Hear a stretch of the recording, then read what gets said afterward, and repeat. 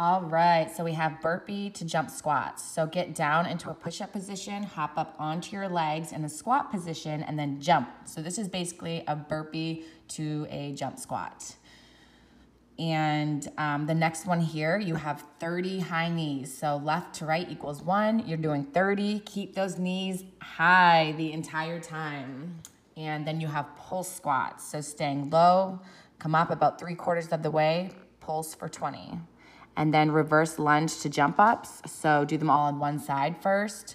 Lunge back, bring that leg forward and hop up onto your opposite leg. Challenge yourself and see how high you can jump. You're gonna do 15 on each. And then the next one here, it's a tall plank kickback. So stay in that tall plank position, bring that knee in, then kick back 20 on each side. Stay strong and stay up the entire time and try and keep that form as good as you can.